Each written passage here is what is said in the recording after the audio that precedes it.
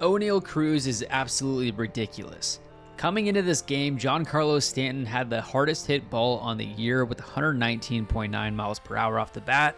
Well, Oneil Cruz set the new record 2 separate times tonight. He hit one ball 120.4 miles per hour earlier in the game, and then in the bottom of the 9th inning, he hit a ball 121.5 miles per hour to tie the game.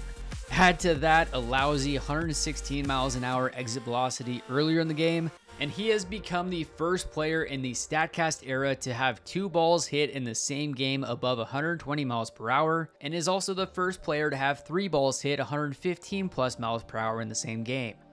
Do yourself a favor and go check out his Baseball Savant page, and while you're at it, look at the new bat speed metric, as Oneil Cruz is second to only Giancarlo Stanton with the highest average bat speed in all of baseball.